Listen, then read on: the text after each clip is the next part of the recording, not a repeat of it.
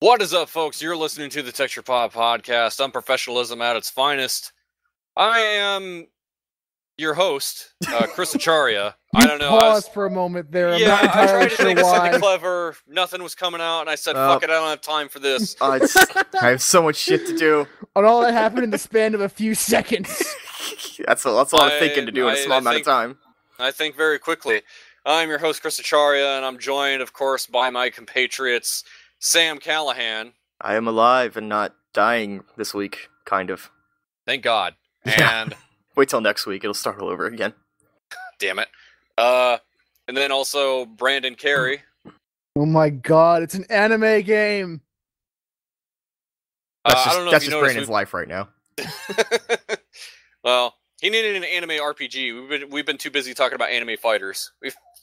Yeah, we need to mix up our anime. Yep. Our good buddy Garrett Glaze, he's been feeling a little bit under the weather, although he might be. That's putting it mildly from the reports. Yeah. Yeah. Of course, we always wish he gets well soon, and of course, if he shows up, hey, that's even great. Just hopefully he keeps dim fluids up. Even great. Even greater. Okay, so moving right along, our news stories. First up, Batman Arkham Knight Season Pass for $40 fucking dollars. Let's go right into it. Because fuck it. Oh God. Because fuck that shit. Yeah.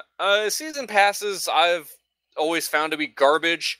And granted, I have bought the last couple of ones I've bought were from Nintendo, and they've seemed to be doing a pretty good job with both Mario Kart 8 and Hyrule Warriors. So I haven't had too much to complain about there. But I've seen too many times where season passes turn out to be garbage, and I can't think of one example, Chris. You must be using some hyperbole there. A good amount of them. I think there was actually, like, Saints Row, there was one where first thing came out and people were like, yeah, that's not that great. So, but yeah. So essentially, Warner Brothers is saying you'll get 6 months of content for Arkham Knight for $40 season pass. Content. Yeah. Yeah, and at first, because this broke last week, and at first they didn't really say anything of what you'll be getting. Although, of course they didn't. And considering the track record that Warner Brothers has had, a lot of people already went out to say that it's probably going to be crucial content. Because, of course, immediately the thing that got brought up was when Arkham City... Yep, and they cut out the Catwoman missions, but... Which, depending on whether or not you thought that was crucial to the story, whatever, but it still seemed kind of shit that we got to have some kind of online pass system so we can stick it to them used game buyers, but this, they came out and they said, quote, "We've heard from our community that you want more information on what we'll be delivering in the season pass. While we aren't ready to unveil every aspect of the content we'll be developing, we would like to share more detail now to give you a better sense of the scope of the season pass." I mean, when it comes to a project timeline and how these games get made today, the fact that you plan this much bullshit in advance before your game is even shipped, yeah, fuck you, Warner Brothers. Yeah, it's just, it all sounds kind of gross. Yeah, I think it's partly that, and then I didn't realize this at first when all the outrage started, is that I forgot the season passes normally aren't $40, even though they're usually only $25. But they're slowly getting there. Like, the Call of Duty season pass is like $40. God. Or it's like 50 or something like that. But the point being, I initially thought it was just over the price is why people are angry, and then I realized it's because you're asking me to pay $40 for something and the game's not even out yet. Well, it's not even that. It's like when the thing first came out, it's you asked me to pay $40 for just a mystery box. For I don't know, it'll be something that I'll hopefully like. And that's like the real stickler here that people got pissed about, is the idea that it's like you're asking me to pay money for something that you won't even tell me what it is. Yeah, I mean, no game is worth $100 cunting dollars. Without knowing what it is. No, absolutely not. I'd pay $100 for a couple of games, but I would have played them first before I consider that. I would have to like play a demo and be like, this is the best game ever. Yeah. I mean, for $40 is like it's a lot of money. That's moving into like a fucking expansion at that point, you know? Yeah. That's that's like either low budget game or like standalone expansion territory. Yeah. Instead of just like, you know, what we normally associate season passes with, which were a couple of missions. I mean, I could fucking buy Divinity Original Sin for $40, but or you could just have a couple of Batgirl missions instead. Oh, so let me read you the details that they provided about what this includes. Batgirl, A Matter of Family, an all-new prequel story expansion in an entirely new location, where you play as Batgirl for the very first time in the Arkham series. Check out the first render of Batgirl. And again, I'm just kind of reading this verbatim on this, and you know, she looks okay, but again, it's like, is this really going? Because usually when you think of like DLC missions, it's like something that will probably only last like 30 minutes. I would say like maybe an hour if you're good. Yeah. Hour and a half if you're super lucky. Or like something you paid like $10 for, but yeah, it's like here's like 2 missions where the character looks kind of different and might have like a different ability. The Season of Infamy. Play as Batman in all new story missions featuring legendary supervillains invading Gotham City with new story arcs, missions, and gameplay that features. seems something that should be already in the game. Like, by the way, Batman fights supervillains because he's it's also fucking kind Batman. It's also kind of funny that they say that as if it's some kind of revolutionary idea for the series when every single game is here's a menage of enemies that you have to fight. Yeah, that's like every single Arkham game has been here's a bunch of supervillains to fight, and they play that off like look at this exclusive DLC. It's like that's what every game is in this series. It's nothing new or different. It's probably like they took it sounds like you took out a chunk of like in-game content and said any of these pay packs $40 sound like for it. If any of these packs sound like cut content, it'd be that one. Because it's probably like, here's some villains that were side quests before, and now they're just DLC. Gotham City Stories. Play as Batman's key allies in narrative missions extending their storylines from both before and after the events in Batman Arkham Knight. Like that... It's probably like Nightwing or something, I'd guess.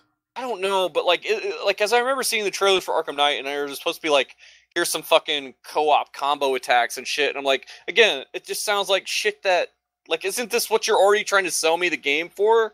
And for people who are already starting to question Arkham Knights, like, there are a lot of people who are Arkham fans, but like, you know, I've already played through 3 Arkham games. I'm not sure if I want another one yet. That is exactly where I'm at right now. Because there are a lot of people like that, and they're sitting there wondering now. That's kind of making my proposition seem worse, honestly.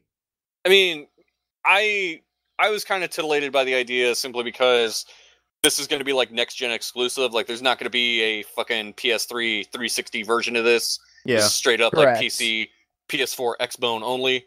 I mean, the thing is, though, is like, did you guys play Arkham Origins? I did, I have not yet. I have it on my Steam account. Because what I've seemed to notice is that the people who are more or less interested in this game tend to be the ones who have played Origins, because that was just like, I'm witnessing the fall of this series and I'm getting really tired by the same combat, the same side quests. Although I had played Origins really shortly after I played Arkham City, like a couple matter of days afterwards. Yeah, I played them each as they came out, and even then I was just tired of it. Oh, this is the goofiest one about this whole thing. Legendary Batmobiles with themed tracks. Drive the most iconic Batmobiles from Batman's 75-year history on custom-built racetracks, each themed to that Batmobile's specific era. Every Batmobile will be drivable across every racetrack. Okay, so I'm paying for skins.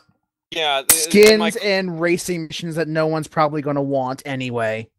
Like, my question there is, the way they say you could play these across different racetracks makes me feel like you're not going to include this in the actual main game itself. Of like if I want to straight up play, you know, the iconic Adam West Batmobile, which everybody remembers, the fucking double bubble seats that it had. I'm sorry, but Ubisoft has kind of ruined the whole iconic word for me. So you just like, you want to talk about the iconic cap? No, I don't. But like Ubisoft kind of ruined that whole word for me. But I no longer.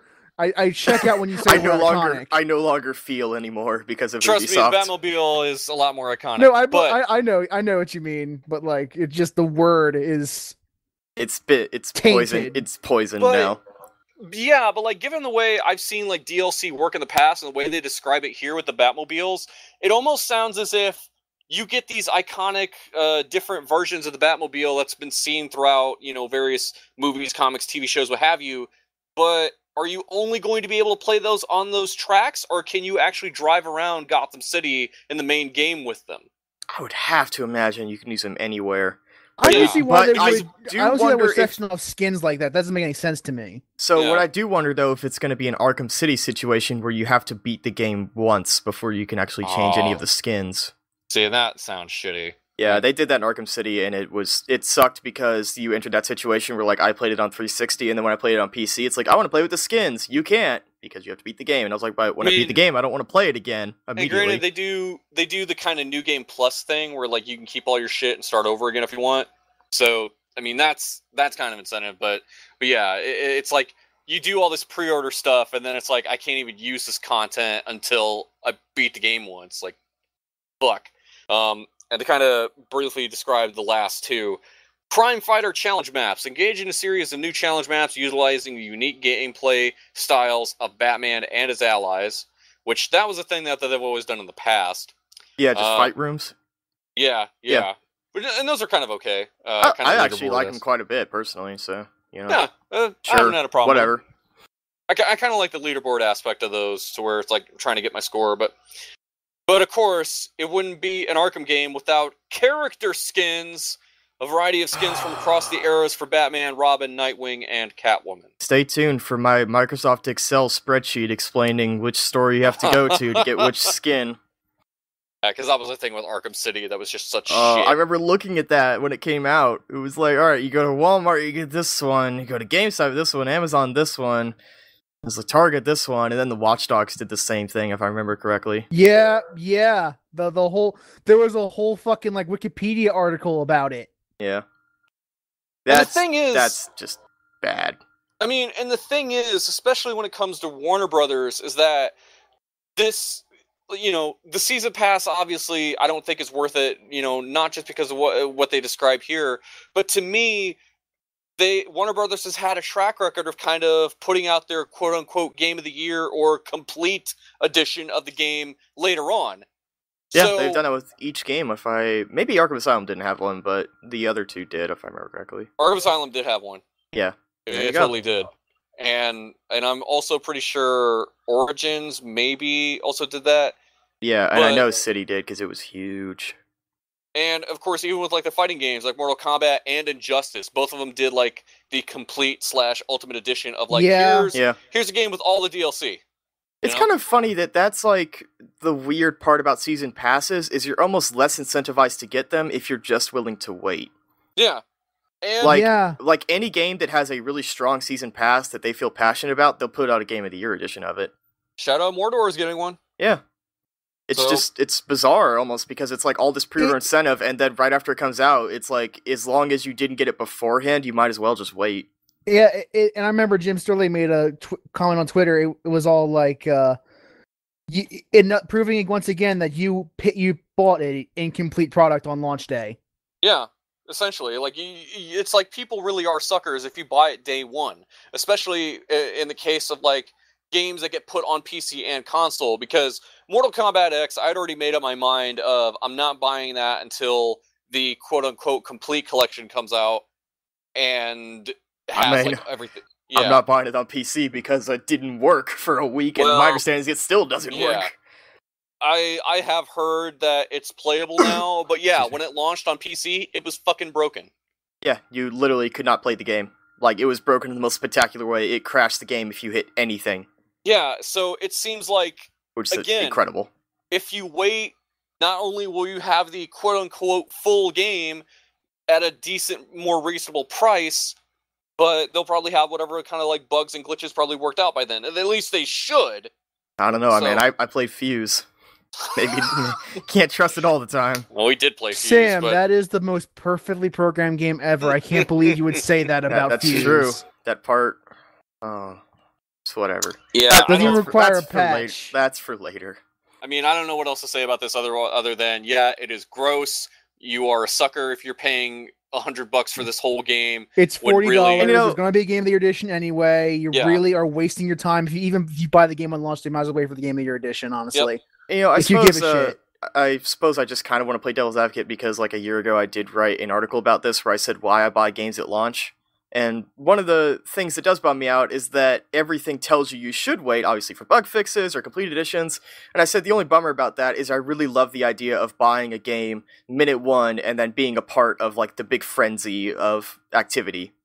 Yeah, like, that's the fun part about buying games like Day 1 is people are like, oh, let's play this game, like, the first day it comes out, and let's talk about the beginning of the game. Yeah. There is also the argument that none of that content is actually matters if you're just there in there for the story. Like, if you're there just to play the game for its story and then that's it, then that content is pretty much irrelevant to you. Yeah, but in general sense. Just the real shame though is the idea that it's like I want to play a game day one. Not also just because I want to play a game when it comes out. I think that's a natural idea.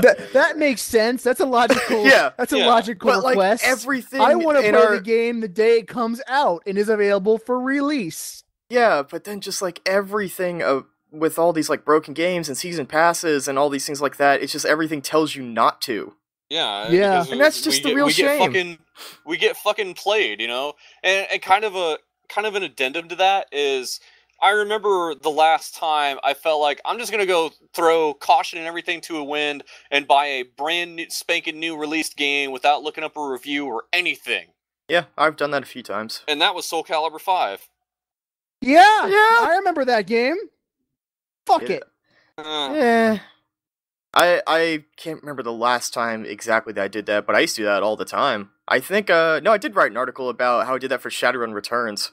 Yeah. Back when that came out, and actually worked out really well. Yeah, that was a good that's game. The other really problem is that there's a really cool aspect to just playing the Blackout and being like, I'm going to get this game because it looks cool. I've done that before, but like the only problem is that half the time you just get completely burned. Either, sometimes it's just because the game's bad and, whatever, that's partially your fault. But then the real bummer is when the game does look good and it looks like everything's fine and then it's just broken. Or it has like a season pass that's basically mandatory to enjoy the game. Yeah. So, but yeah, don't buy day one, folks. Just don't. Don't buy or if you're gonna buy Arkham Knight, just don't buy the season pass because we just don't recommend just enjoy the regular game. Yeah, because unless you're really into the Batgirl, content is probably not going to matter, and if you're just playing for the story anyway. Like the real shame though is that like unless you're really into Batgirl, which I thought would be super cool to play, and it's like nope, season pass. It's like I can't. Yeah. There's not even like a thing where I can just play as Batgirl for fun. Yeah. So moving right along. So remember when we were kind of saying last week, oh, hey, if they pull PT, you can still re-download it, right? Well, yeah. Konami is doing everything in its damned power to wipe PT from the face of the earth, as they are making sure that any download files or anything are pulled from PlayStation servers. I like to use the word purge instead. Yeah, they are purging PT from existence, like in every way, shape, and form. And yeah, so even if you have PT on your account, you can no longer re-download it. Yep. Yeah, luckily it's gone forever. Luckily, I downloaded it and then never played it, so it's just sitting there on my PS4. Same here. Guess that's for the best. Really, just because I've seen a lot of people talking about it before we get into like the obvious stuff, the only reason I can see Konami doing this that makes any sort of sense to me is that because that is a direct ad for Silent Hills with a trailer at the end of it. Like, I can understand their idea from a marketing perspective of, like, we don't want people, like, commenting to us and sending emails and Twitter stuff going, like, where's Silent Hills? I played the demo and it was great.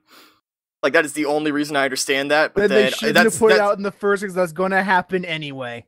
Yeah, but then, obviously, the easy rebuttal to that is, like, that's a very short-sighted look at it because then it sees the game only as a marketing demo and not as an actual good game, which, I'm sure they know that much from what people said about it. And I think also you never know if there could have been any kind of red tape bullshit because of they were working with people from Hollywood on this thing that while, I don't know if Norman Reedus is shown in it at all or anything, but there could have been a thing of, well, you're not doing this anymore and we don't want to be associated with it, blah, blah, blah, or, I don't think we ever got like the exact reason that all this happened. Like They everybody specified it because the Silent Hills is no longer coming out. That's what Well, I Konami mean, said in the press. but I mean, like, why Silent Hills isn't coming out? Like, I wonder if Yeah. that is because, like, a lot of people just assumed it's financials and just it wasn't worth it. But, you know, Chris does bring a good point, Laura. I wonder if it was more of a Hollywood problem or a problem with the actor or director. Well, I'm assuming Kojima Konami hates video games. Because this was also a collaboration between Kojima and Del Toro and the like, and considering, I know last week we talked about this huge fucking rift that seemed to have been torn between Kojima and Konami, and how Kojima wants nothing to do with them. Konami obviously doesn't want anything to do with him, and you know that's kind of almost another discussion. But yeah, like not only is Konami trying to make sure that PT is removed from any PlayStation servers, but because this was also something I think I'd mentioned last week of how people were selling fucking PlayStation consoles on eBay and marking them up to ridiculous prices of like $1,400 because it had PT installed on it. Which and eBay's Konami, since taken those down. Yep, Konami basically did go straight to eBay saying you have to stop this. Yeah. Like, And part of me shit. wants to just call bullshit, but part of me understands why Konami's trying to do that. Mm-hmm. I mean, that's probably for the best, if only for, you know, just that's stupid, man. Like, don't make people pay $1,400 for an hour-long game. For me, it's like, if you are willing to spend that, then you have earned that. You have earned that price if you're willing to pay that much for like one little game. Yeah, I just think for me ridiculous. that's where that falls under personally. It's like that crazy bullshit that happened when like Flappy Bird got taken down from like iOS and everything, and then people started selling like fucking iPods for like $2,000 because it's got Flappy Bird on it. Yeah. Yeah. Again, for me, if you're willing to pay that price, you have earned it. Yeah. I feel like my thing would be like, just wait for someone to crack it and then release the files in some kind of playable state online. Because that'll probably happen at some point. It would take years for you to get some kind of emulator that could run it correctly, but it will happen at some point in the future. There will be a version of that game that exists. Yeah, maybe. I would guarantee it, just considering how popular it was. There's somebody who has already taken the files and put them online. Given the fan base we're talking about in particular. Yeah. Eventually, like, pirates will get at it, and they will archive that game for everybody else.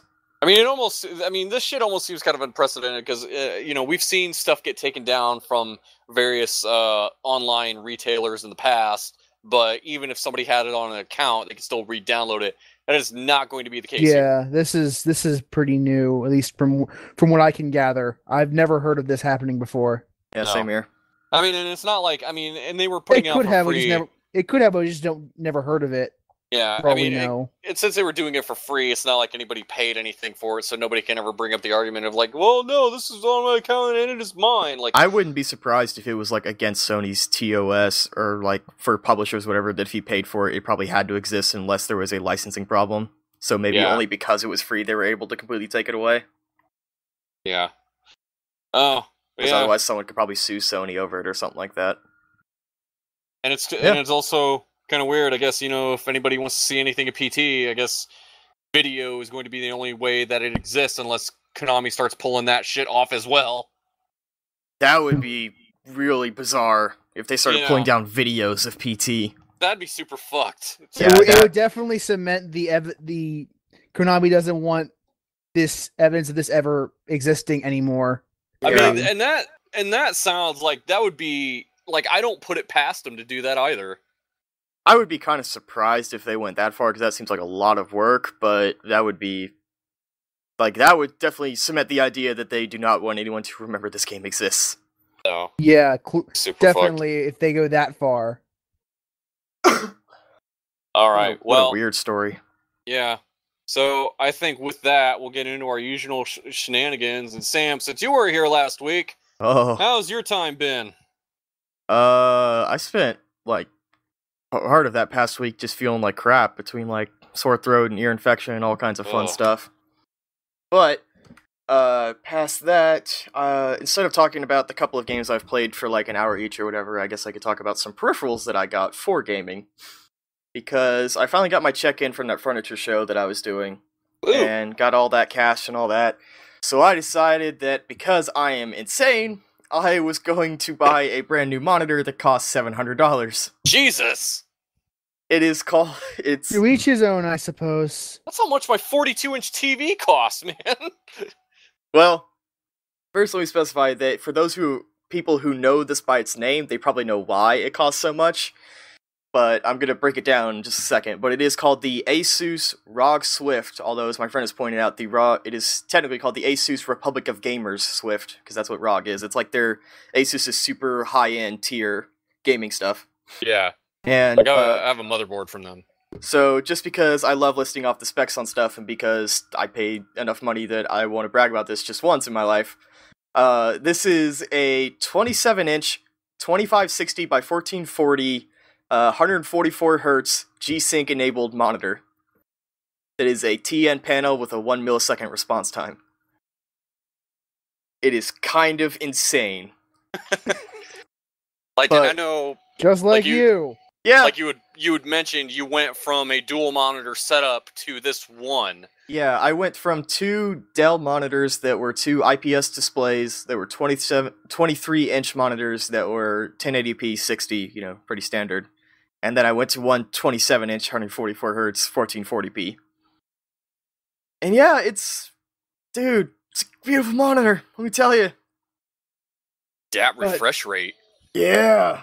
It was kind of funny because when I first booted it up, I was like, this doesn't look any different to me. And I realized that by default, like most games in Windows, because they don't seem to understand the refresh rate, I guess because of G-Sync or something like that, they all default to like either 24 or 60. So when I was looking at it, it was at like 24 frames a second. I bumped it up to 144 and I was like, oh man, I just want to maximize and minimize Windows all day because it looks so smooth.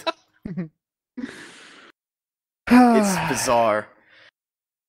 But yeah, the gaming experience has been better because of this. I'm trying to think of like a way to explain this monitor, but just holy hell, you kind of have to look it up for yourself. Like I watched a couple of reviews of it. The only bad thing about it is things that everybody has told me, which is because of the panel type TN, which is known for having a super small, super low refresh rate, just like 1 millisecond as low as you can go. It does have slightly washed out colors compared to an IPS display that I used to have. So it's kind of noticeable when I look at colors and they're a little more dull than I remember. But small price to pay when I can it's really cool to go into a game and turn it up to like 1440p. I don't have to have any kind of anti-aliasing. And I suppose just to point out, the biggest thing about the price is that you can get a 1080p 143 refresh monitor for maybe like $350. You can get a 1440p monitor for like $300. You can get a 4K monitor for like $500. The only reason this one costs so much is because G-Sync, which is NVIDIA's variable refresh rate technology that basically allows you to have vertical synchronization without a frame cap or any kind of input delay, that alone, like the little chip that goes inside the monitor, costs like $300. So, is it worth it? It's hard to say because when I started playing games, I was like, I don't really feel like I notice it, but I would almost guarantee that if I went back to my old monitor, I'd be like, what the fuck is this shit? Yeah, possibly. That's what it seems like, especially with the refresh rate too and all that, where it's like I don't seem to notice, like I notice the size and resolution quite a bit, but when it comes to the other stuff, it seems like the kind of thing where if I went back, I would, like a lot of people, the reviews were just like, you can't go back, and maybe what they meant isn't it's so awe-inspiring when you actually use it so much as when you use anything else. You're so used to that. You just have a new standard that you're used to. So with like the chip inside the monitor and the fact you've got really good NVIDIA cards, like it's like those two things are able to talk to each other well enough to just to make the game and the picture look better. Yeah, so their G-Sync, like they explain it online, but it seems that my basic understanding of this is that when you have vertical synchronization off, the game has tearing issues, which if you ever had that off, it happens in console games a lot too, which just means that horizontally you'll see that the game is mismatched, so you see like what looks like if you tore a piece of paper and moved them left and right across each other. Yeah. And that means that you don't have any kind of input delay, you can have an uncapped frame rate, but you have tearing. If you turn vertical synchronization on, then your frame rate is capped at whatever the game says, which is usually 60, very rarely at 30, and it causes a small amount of input delay. So, because I believe what NVIDIA says is that it's actually trying to work with your processor, and the reason for the input delay is that sometimes your processor is not keeping up with your graphics card and your monitor because they have to all sync together.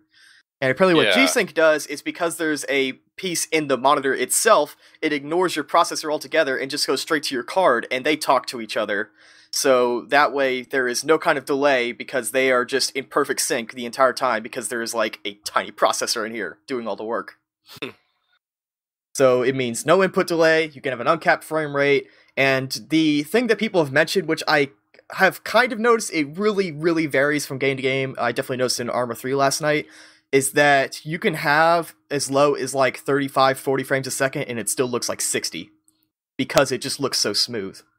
So it actually means that your frame rate can actually bounce around a bit, and you won't really actually notice the difference, which is definitely nice. And it's probably one of those things that would drive me insane if I went back to an old monitor. Yeah, you PC master race. Yeah, I mentioned it off the podcast that in older episodes I've talked about the whole 60 frames per second thing, and I was like, now I'm gonna be that guy who's like, if the game doesn't run at 120 frames a second, why am I even here? Oh, Jesus. Yeah, you are going to be that guy. We're going to have debates about it because we have debates about everything. Yeah. This one, just to reiterate, is 144, but I don't know anything that runs at 144 natively. Like, it makes everything smoother for sure, and it makes your reaction time better, but the highest I've seen as far as, like, animations designed for the frame rate is, like, 120, and even then, it's, like, I don't even think Counter-Strike's one. I think, like, Battlefield supports 120 natively, which basically just means, like, everything looks like it's running at 120. It's a really bizarre thing to explain, but it just means everything looks smoother. Which is always good. Yeah.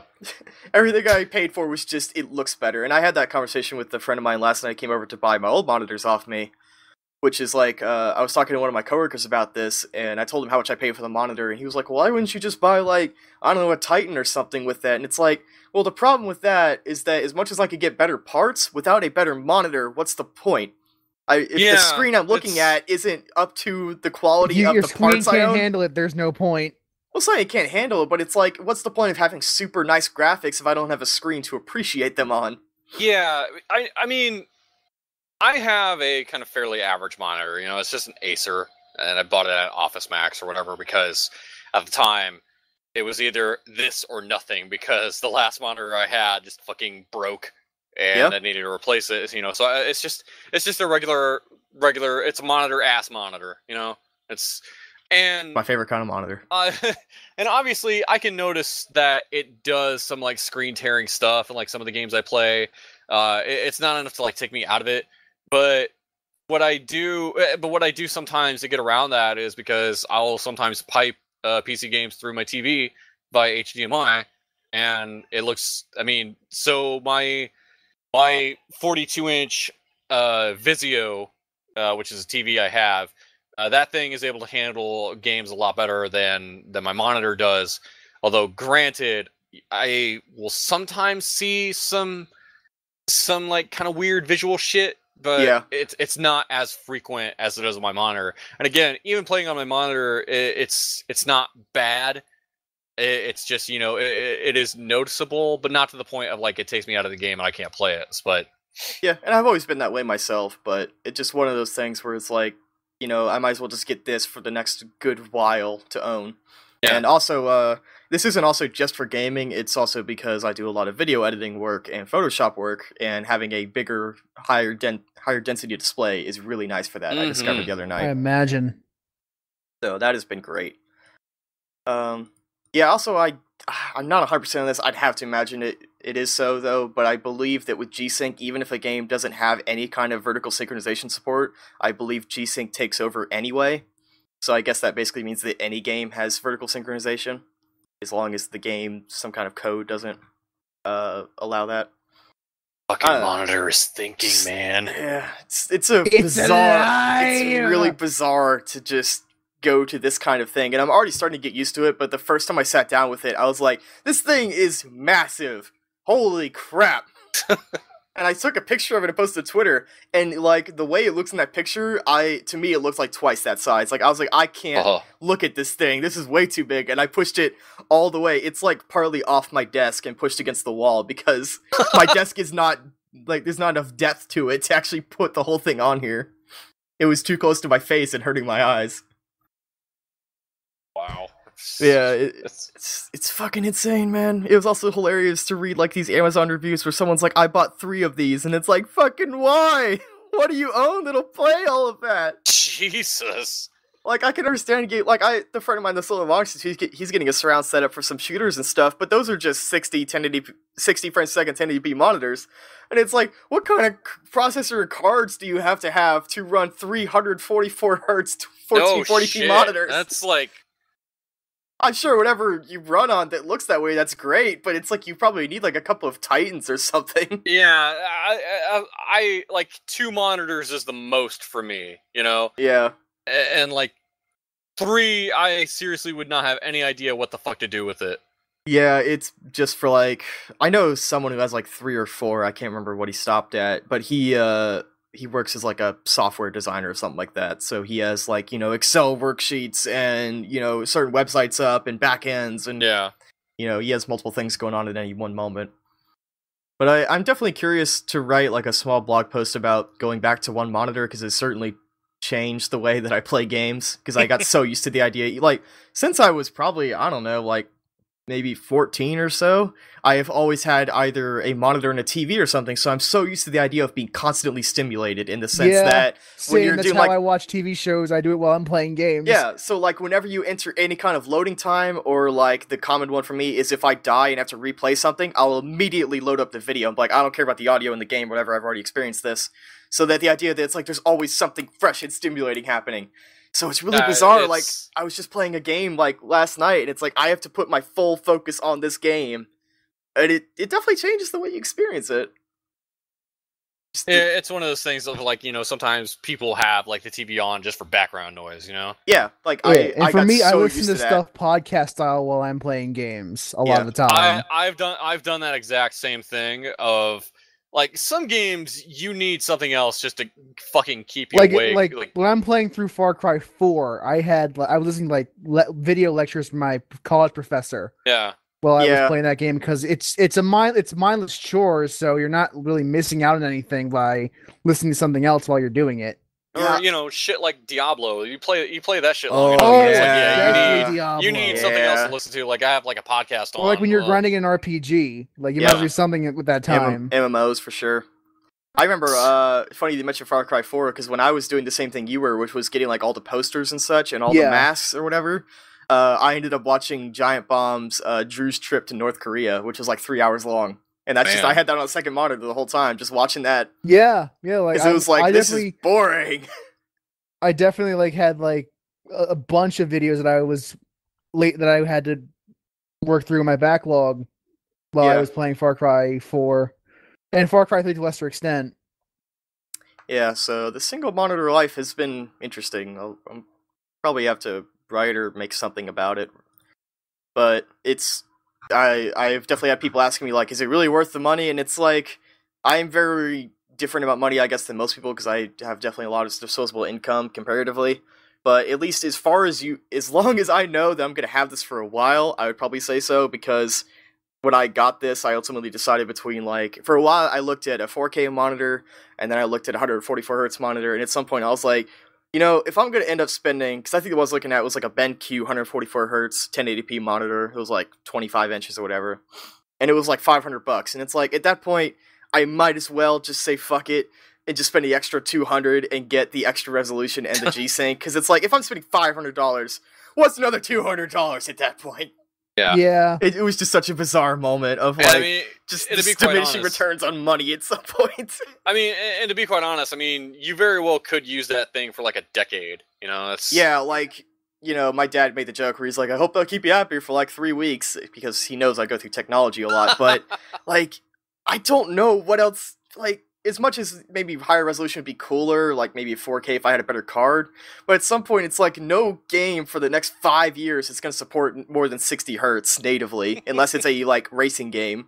Like no like multi-console port PC game is going to do that. No game is going to have really nice above 1080p visuals natively. And it's, you know, just things like that. So it's like, this is very much, I'm hoping future-proofing it, because it's just, it has everything that should be good for like the next 5 years. It only does everything. Yeah. Literally the only thing that has against it is the panel type with the colors. So I almost debated getting a Acer Predator, which came out in the time between the furniture show and getting my check cleared. Which I thought about getting that one, but when I read the reviews for that and saw like every video review, even the best reviews of it saying they loved it, there's apparently a backlight bleed in the bottom right. And I thought about that and I was like, that would drive me completely insane after a couple of weeks or months. Like, the idea that every time I look in the bottom right corner that there would be just a shimmering light in there, I would go completely insane. Because just little things like that would bother me. So I ultimately decided to go with this one. Not bad. Anyway. So anything else? So the other peripheral I got is I decided to also get a new 3DS because GameStop had a trade-in deal going to get $60 off if you traded in your old 3DS XL. And I want to tell a bit of my story about that because it was loads of fun, and I talked about it off the podcast. When we were let's get into that bullshit. So I thought that I was super smart when I know the whole thing about the system transfer and all that. I listened to podcasts about it, and I was like, okay, I'm going to copy all the contents of my 3DS XL onto an SD card, onto my computer, and that way it'll have the entire system copied on there because I've played PC games, and even console games and all that. I understand how that stuff works. It's all on the card. It makes sense.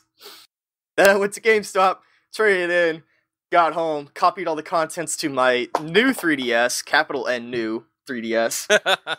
That's confusing. Yeah, really it is. Some people have called it the 3DSC for the extra circle pad, or the 3DS nub. But, so I copied all that, and apparently I was not that smart because it does not copy your account or any of your stuff, so all the games are on there, but I can't access them. Oh, I know, shit. it's gonna be great. Don't you love the all-digital future, Sam, of... It works for the fucking most part, it's just Nintendo. Like, I can fucking load up a new ROM on my phone, or I can buy a new phone and hook in my Google account, and it's like, here's all the stuff you bought, Sam, like, thanks. Also, here's all your emails, calendar, and all that is all backed up, including all your phone contacts, great.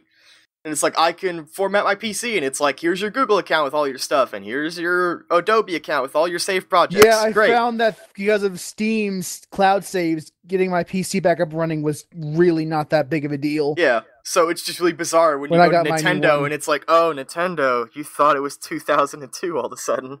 Such thing as cloud does not exist.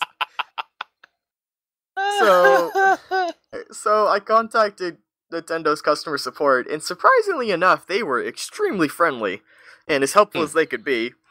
I don't really know their employers are a bunch of idiots when it comes to the fucking internet. Like, I don't remember if they had some kind of bad rap or something. I thought somebody told me that, but they were very, very helpful, as much as they could be, because the first guy I talked to, he was like, okay, so, your account information and all that, I told him that, and then he's like, okay, it's going to take like 5 to 7 days because someone in the back has to go transfer your account. And I was like, that's so silly, though. Fuck. Okay. Someone in the back.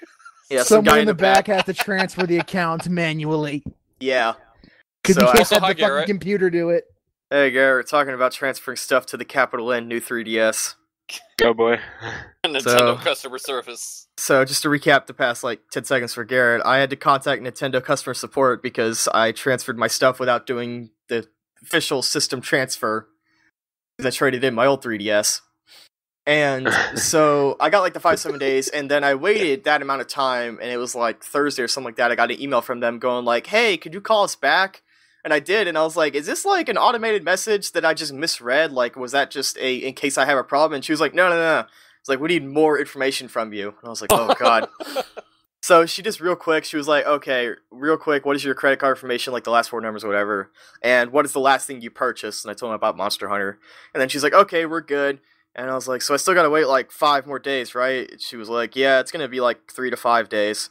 But apparently, either maybe she was just wrong, maybe because some guy in the back noticed how long it had already been, but literally 10 minutes after she hung up, I got an email saying, hey, your account has been transferred. Just hit link your ID. So I did that, and I was able to set it up. The only problem is I lost all my save data for anything I downloaded. All my cart games, Mario and Fire Emblem, still have all the save data. But I lost all my Monster Hunter stuff, which was 12, 15 hours in. I lost my 2 hours of Persona Q or whatever. Oh, I'm currently and replaying Persona that. Q is a really tough game to replay parts of. Yeah, that's gonna be like load up a podcast or a video and just kind of mindlessly jam through all the story You stuff You to like have catch up. to, dude. You have to. Yeah. So aside from that, which is oh god, Nintendo, please catch up to the modern day. You're so far behind. Aside from that, the new 3DS is actually pretty neat. I'm not to get like real technical, I'm not a huge fan of the sort of glossy finish compared to the matte one.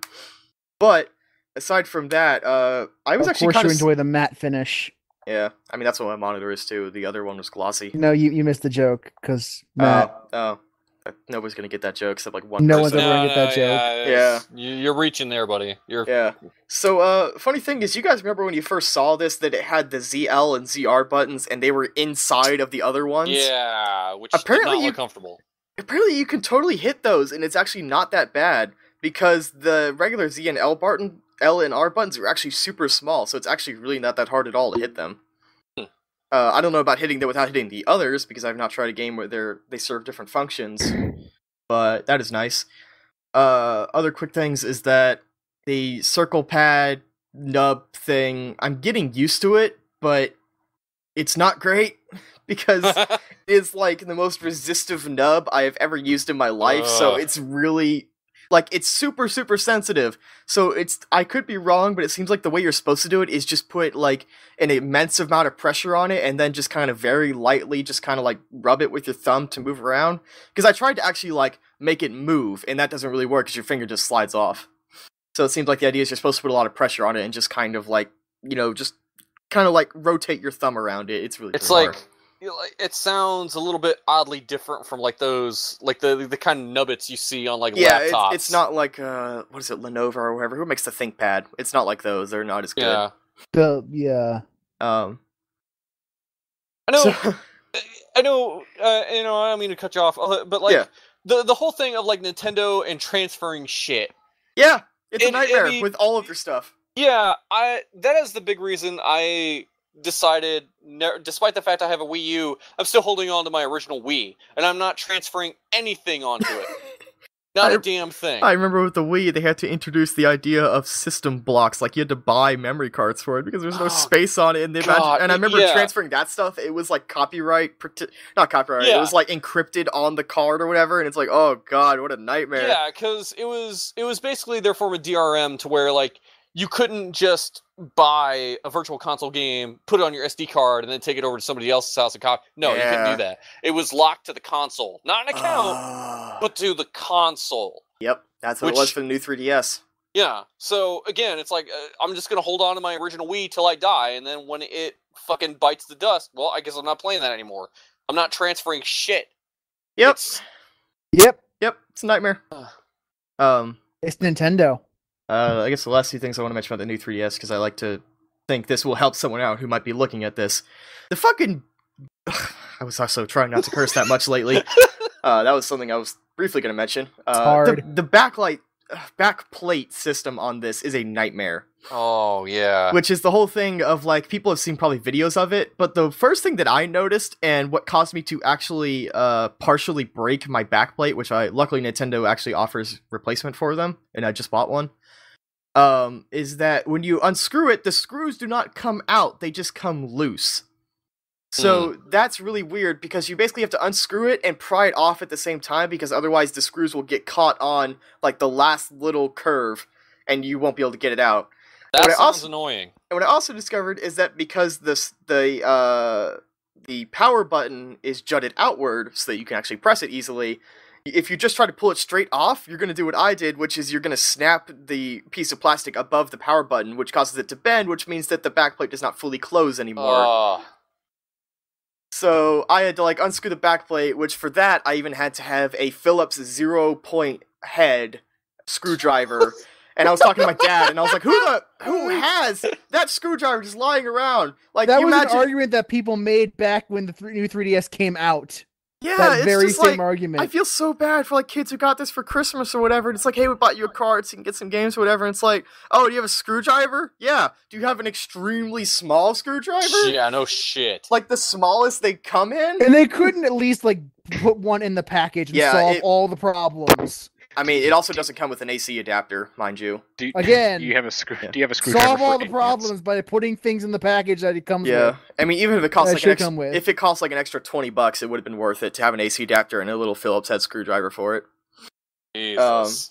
And the last thing about that I guess I should bring up is people did, like, part of the reason I got this because it's a 3DS, and the 3D on the original one gave me headaches because, you know, that there's the whole sweet spot thing where if you don't hold it the exact correct angle, there's a sort of ghosting effect, like a stereoscopic problem, and that happens in movies as well. I get headaches from 3D movies, so I don't go see them with friends. Yep. I know that.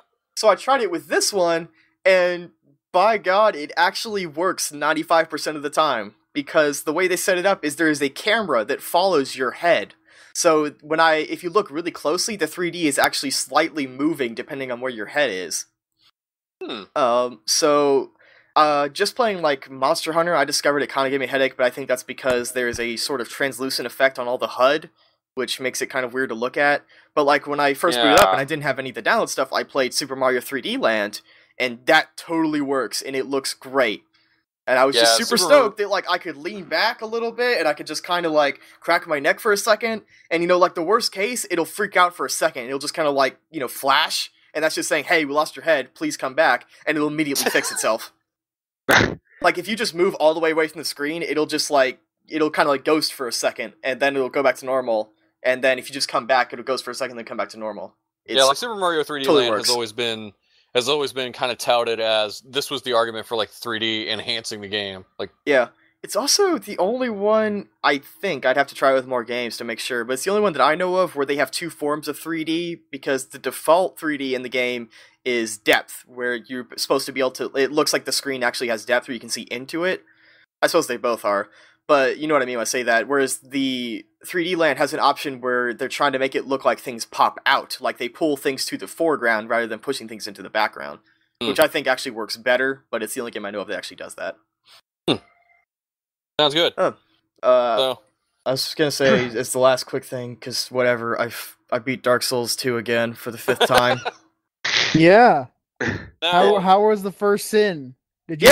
Are you a scholar of it? Did you learn about the first sin? I guess I should talk about that since it's the new version of the game. I forgot to get the ending that is new to the new version of the game. So that was kind of whoops. Now, can you explain what you mean by you forgot to do that? So, in Dark Souls, it's the same as Dark Souls 1, where there is an obvious thing that you're supposed to do, and the other option is to walk away. So, when I beat Dark Souls 2, I know that if you walk forward, then it causes the cutscene that ends the game. The only difference is that when I beat the final boss, I saw a, like, piece of light, like a sort of beam of light, and I was like, hey, that's new. I bet I walk into that, and then it starts the cutscene with Alia, and then I get to do the extra thing.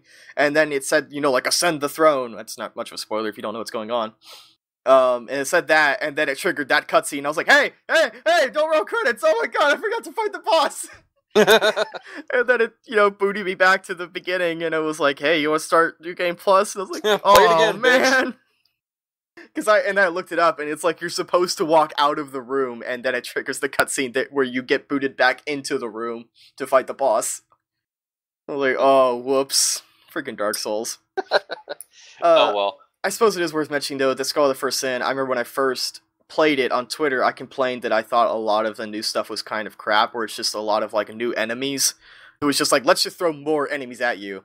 As it turns out, though, there is a specific point at the Shaded Woods, which is about halfway through the game, where they completely remove an enemy type from the game and replace it. And that was when it's like, okay, they're actually doing some work here. And I just want to do a slight spoiler because I thought it was super cool, is that when you get to the very end, there is an area called the Dragon Eyrie, and there is a set of armor that you can get as a secret set of armor that's like the Dragon Slayer armor. Mm-hmm. That is like a really pointed, and it has like a pointed spear and all that. And those enemies are actually everywhere in that area now because they're controlling the dragons. Which kind of makes sense. So it's kind of funny, every time you walk up to them, they just bow to you. They do like the super respectful bow where they fold their hand in themselves and they do a deep bow. And if at first, because it's Dark Souls, even though they don't attack you initially, I killed all of them. And then when you get to the top of the stairs, there are literally 25 of them, and they all attack you at once. Oh shit! Because you did not respect them. So when I died and when I went back, I didn't. Are you saying they got mad because you murdered the shit out of them? Because I murdered all their friends. So what's funny is that might have caused them to be angry at you. Maybe. Yeah, maybe a little bit. A little bit. But what's funny is that if you don't do that and then you go up to them, when you ascend the stairs up to the old dragon, they all bow as you walk by them, and then you have to kill their leader. And if you kill their leader, they bow to you again, and then they just stand guard. So it's just the idea of, like, you defeat our leader, you win, congratulations, go talk to the dragon. And it was just, like, this really cool moment of, like, dude, you actually built some really cool lore into the gameplay. Like, it wasn't just an extra cutscene or an extra weapon, which there are those too, but it's like you actually designed a new gameplay element that fits with the lore of the universe.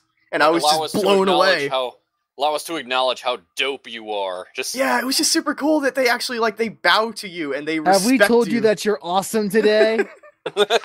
Like, there are actually, there are phantoms that do that in the DLC, like, that's what they experimented with, the idea of phantoms doing emotes, but I just thought it was super cool that they bow to you as you walk by them as if they're actually standing guard. Like, they're like, we don't want to fuck with you if you want to go talk to the dragon, but you have to beat our captain to talk to him.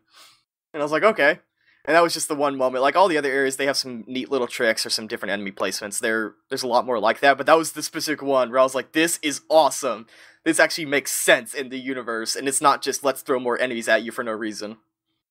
Yeah, anyway.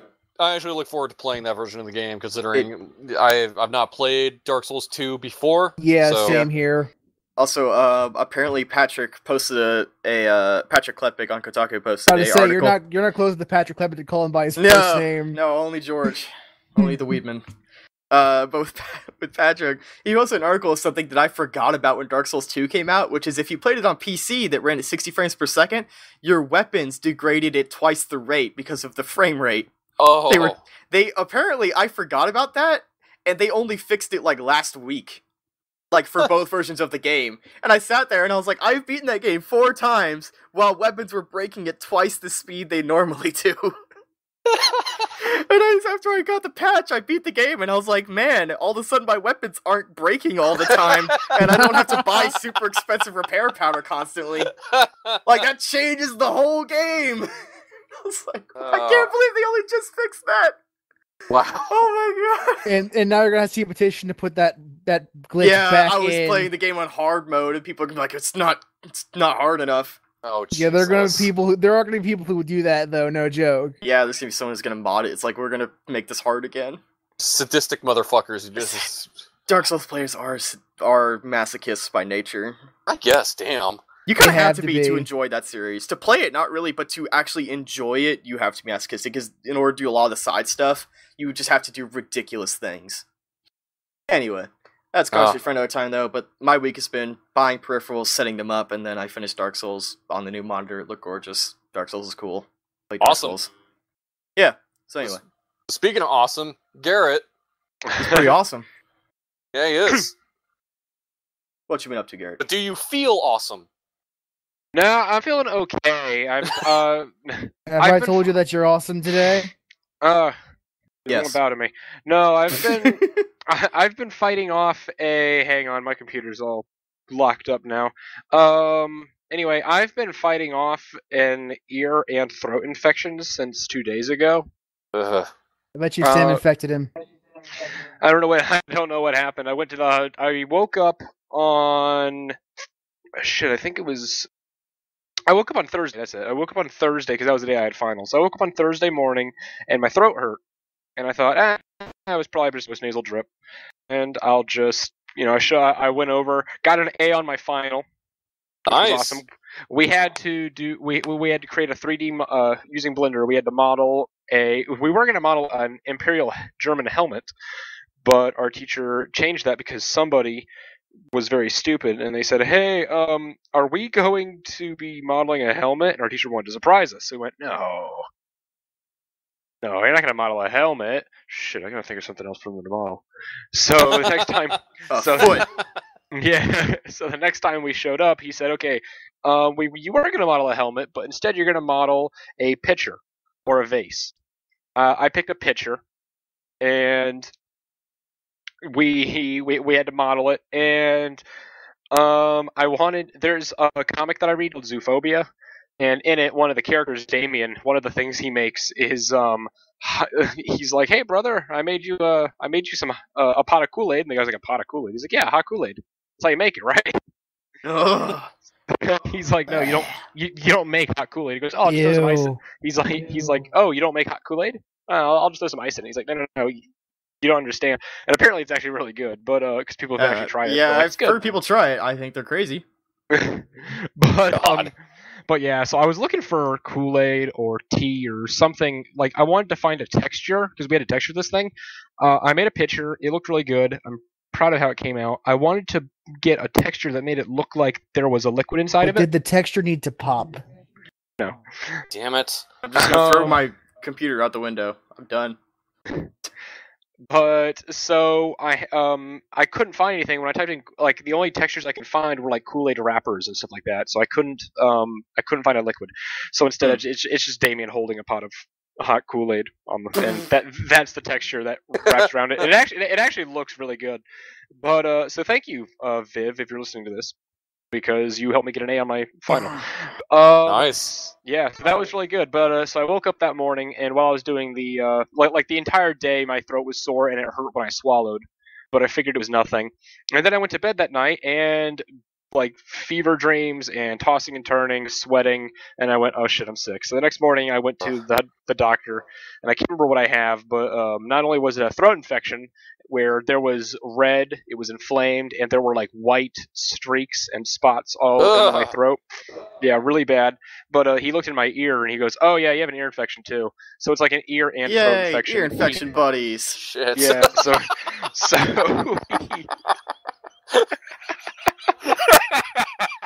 That's the name of the podcast for the week, I guess. Episode this week. we got it. But no, he put me on an antibiotic. I have to take it every 12 hours. And yeah, so that's pretty much. Yesterday I was really I'm glad we didn't do the podcast yesterday because I would not have been able to make it because I was. From what you described yesterday, like you were in horrible shape. Out of it. Oh, don't worry, we found something to pass the time. So like, talk about that you came in today and you can say you're okay. That's still a very, very well step up. Yeah, how you were the other night. That's like right now my throat is still achy, but that's about it. No longer do I have the joint pain. All of my muscles and my joints were like sore and ached. For some reason my lower back felt like it was looped or something. Like my lower back felt compacted and terrible. I always had to pop my lower back because it was really bad. Like I was always punched over. I had a terrible headache. My throat was burning. I kept sweating. Like it was bad. But so I just like, hey guys, I can do the podcast today if you need. You're like, no, don't worry about it. Yeah. I'd rather not force a sick man to march. Yeah. So Garrett, how was your week? Let me tell you, it was great. So, yeah, thank God I'm feeling a lot better today. I'm still writing Good Omens into a screenplay as a hobby, and hopefully that'll be done sometime. Like it should be done before this month is out. Nice. Cool. Yeah, not a whole lot to say on that. Just that's something I've been working on. Today I followed. This is some league news. Oh no. League news. Now Garrett with the league news. Oh, it's the league update of the week, Garrett. Well, not quite league news, just like something league related. I think I've mentioned this before. My favorite champion at the moment to go to play to play is Gnar. Yes. Gnar is this little champion, and his passive is when he's in when he's being aggressive, when he's either taking like when he's in a fight and doing damage and stuff like that, when he's around aggression in some way, like if he's hitting minions or if he's standing around minions and they're getting hit and just stuff like that, then he gains rage, and when his rage meter fills up, he gets big, gains health and armor, is slower but does more damage. He becomes like this big. He's the Hulk. He becomes yeah. He's pretty much the Hulk. He's Bruce Banner and the Hulk. I play him top lane. Super fun champion.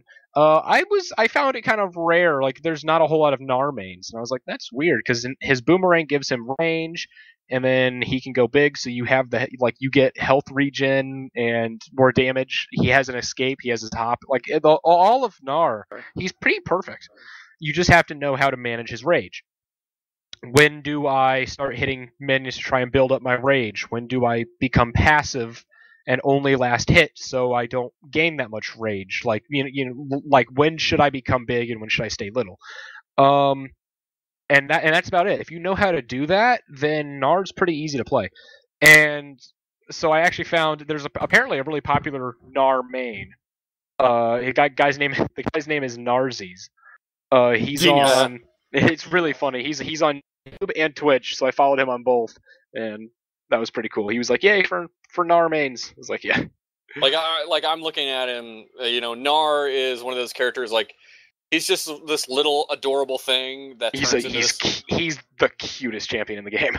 He's essentially like Peter the puppy from Earthworm Jim, to where like he's this adorable little creature, and then he just gets pissed off and turns into this horrendous looking monster. Just it's really cool, and apparently he doesn't even know he does it. So it's it's really funny. But if you want to look up playtime with Gnar, because there's an artist that Riot commissioned, and she drew up a bunch of comics of Gnar interacting with other champions, and it's the cutest thing I've ever seen. Like, it's absolutely adorable.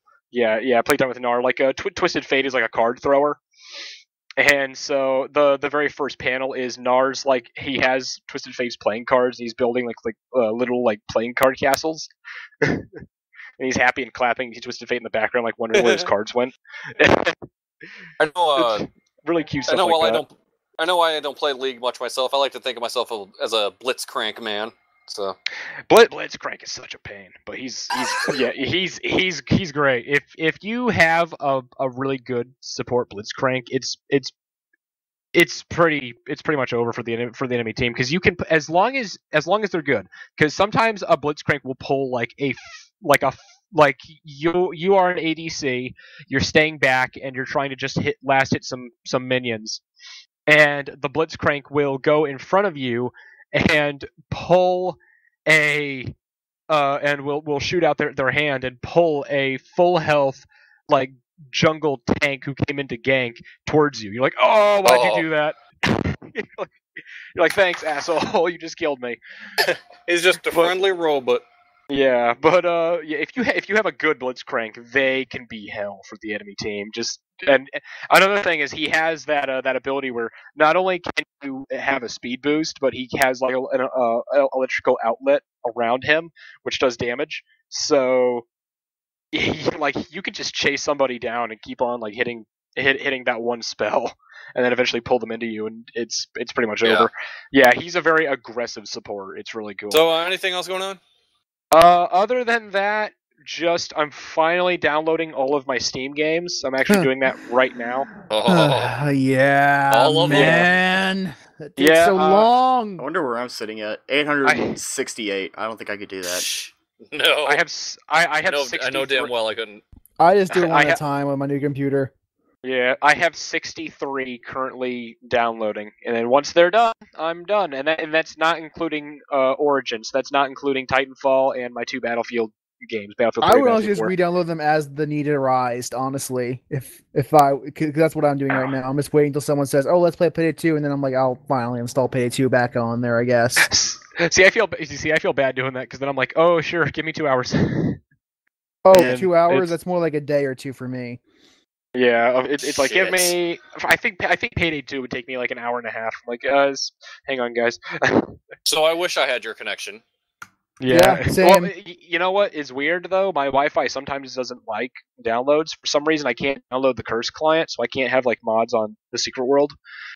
Because it keeps on saying Microsoft.net isn't working. Sometimes it won't download patches to games. I don't know why. I'll have to take it to school and use my school's Wi-Fi. C# compiler not working correctly. We're not having the correct libraries installed.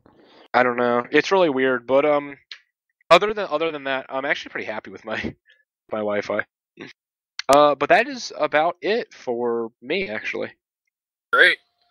So, Brandon. Yes, sir. How's that Resonance of Fate? Because I know that's what you're talking about. Yeah. That's one of the things I'm talking about this week, because it's the game I've been playing most recently. It is a really, really fun game. Yeah, you already blew past me, and I'm trying to replay it. I'm on chapter 7 right now. I went like 3 or 4, I forgot. So this is a JRPG, right? Yes, this is a JRPG made by Tri-Ace. For those of you who aren't aware, they've made games like Valkyrie Profile and Star Ocean. Sure. Well, I can say Valkyrie Profile is good. I don't know too much about Star Ocean. They're both really good games. And Okay. The thing that separates Tri-Ace from most other JRPG developers is that they don't seem to be content with just having static, boring menu-based combat. They tend to really want to have really interesting combat systems in their games, which makes them really fun to play. Just in the general sense, even if you divorce them the story aspects, which are also usually fairly good. In this game, a lot of the emphasis is on gunplay because all your characters have like ranged weapons as their main weapons. There are 3 types of weapons. There are handguns, submachine guns, and thrown weapons. And the way combat works is that you have the submachine guns do what's called scratch damage, which is like temporary health damage, and then when you hit someone with a handgun, it does direct damage, which not only does like actual real health damage, but any scratch damage you've inflicted on target becomes direct damage. So if I shoot you with a submachine gun, you are injured, but you haven't actually lost any health yet. But then when I shoot you with a pistol afterwards, then you've lost all that health. So it's pretty much like you have one dude who uses probably an SMG, and then the next turn the guy uses like a pistol. And okay. And all 3 characters can use all 3 weapon types, and they all gain experience in them separately. Like you can gain a level in thrown weapons, and then gain another level in submachine guns, and your total level is the sum level of all 3 of these weapon mastery levels. Like if I have level 5 pistols, level 10 submachine gun, level 5 thrown weapons, I'm level 20 character. Ah, damn it! Fucking RPG making me doing math. Great. And so if you want to develop a lot your levels fast, you want to often like swap weapons between the characters so that they all use different weapons and get different and all get level ups in each weapon type, so that because a level 1 of a weapon style is easier to get than level 5 of a different weapon style. So it's all about trying to experiment and trying to figure out new ways to do things with the new loadouts, and it's really interesting game to play.